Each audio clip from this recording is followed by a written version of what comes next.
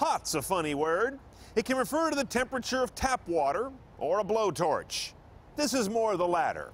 Let's drive the 2013 Ford Focus ST and check the tech.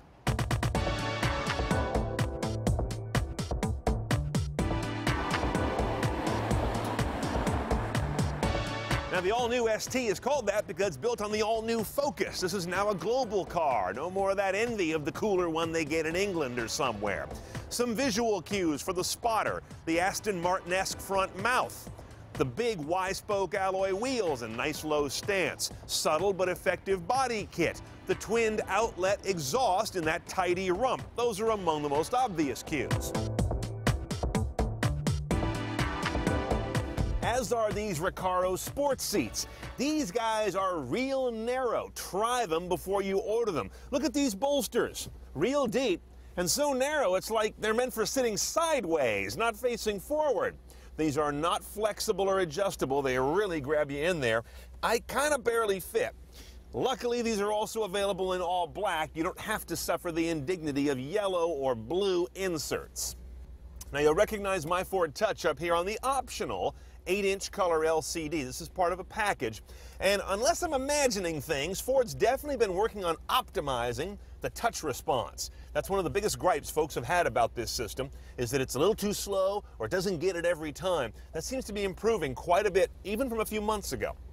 But you know what's really interesting about my Ford Touch that people don't always realize? It's not so much about what's on the screen, but what's around it. This is what I've noticed driving a lot of Ford cars. Depending on these bezels and how deeply this thing is inset, and whether your hand is going to bump into this stuff, that dramatically changes its usefulness. Because notice what they do. They use every inch around the perimeter of the screen. There are very few places where they don't go right to the edge with things. And the buttons are fairly small, so precise hand-on contact is critical. But look, if you've got this plastic stuff here getting in your way, or if it's too far to reach, even for a long-arm guy like me, that ends up being a bigger problem than what's actually on the screen. And of course, Sync always has great array of sources, from satellite radio, optical disc, USB, Bluetooth streaming, SD card. Really well optioned for that kind of thing, but notice a couple of these are options. HD radio you have to option in, and the same thing goes for satellite radio. Beyond that, we're talking pretty standard Focus cabin stuff, high trim Focus cabin stuff. Great materials all around, I think. This is different though on the ST, that eyebrow display of 3 performance gauges, oil temperature on the left, turbo boost, and your oil pressure. That's unique to this trim level, of course. Oh, this is new. Little street signs floating in midair instead of some of those tortured diagonal reading lines of font. This is very good at a glance. And finally, this little screen here in the middle is very simple on this car. It doesn't have all these elaborate different layers of how you can set the vehicle up. It's basically a glorified trip odometer. At no point are you going to be able to get an ST that is really kind of stripped or bare bones, and that's an interesting part of the story. This vehicle's got real hot hatch cred, but at all times it's a very civilized Focus. Okay, into the ST engine bay where things are very interesting. Now under here lies a 2-liter inline 4-cylinder all-aluminum engine that is very similar in its architecture to any old garden variety Focus. It's got direct injection and turbocharging, and you're thinking, oh, that's an EcoBoost motor. But they pervert it in this formula, and that's good for us. They tune it for performance as opposed to efficiency. So that means numbers of 252 on the horsepower. That's about 100 more than a base Focus.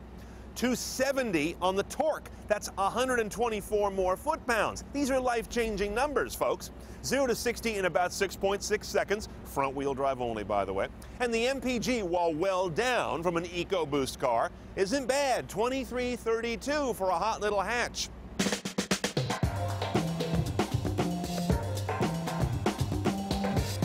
first sin of a high-performance front-wheel drive car is usually this wheel hop. The front end comes up, the front wheels get all pigeon-toed, it all starts to spin and kind of go nowhere, and then it finally bites and shatters left and right. It's a real undignified mess.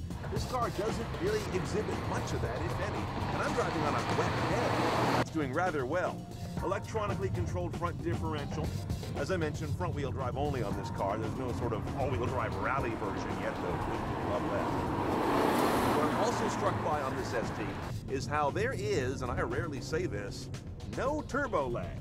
I'm not finding any. You can actually read it in the boost gauge. When you tip in, there's boost there immediately. But most importantly, you feel it in the vehicle dynamics. This is also a fun car, whoa, to toss around. It does very nicely turning on center. It's just dialed in that way. I don't know if you can hear that very well, but this car has one of the great engine notes in an affordable car. Different than exhaust note. Any car can be loud. It's much harder to get an engine to sound good. Most manufacturers just kind of cover it up and hope it all goes away.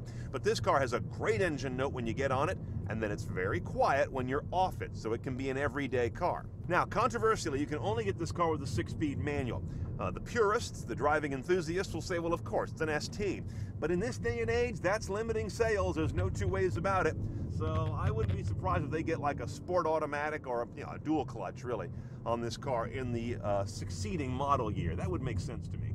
It's a good transmission, nice clutch engagement, nothing too light or rubbery. The throws on the gearbox are a little long for my tastes, but the engagement is real clean and positive. All right, let's price this 2013 ST. Base is $24,500 delivered, but you're not quite CNET style yet. You got to add $2,400 for the inelegantly named Package 201A. That gets you HD radio, satellite radio, the 8-inch LCD with My Ford Touch, kind of want that, 10-speaker Sony audio, dual zone automatic temperature control, and those Recaro seats. No. For another $2,200, you can get the navigation as part of a package, but note that you can a la carte that navigation by just buying an SD card from the Ford dealer. I think I would do that.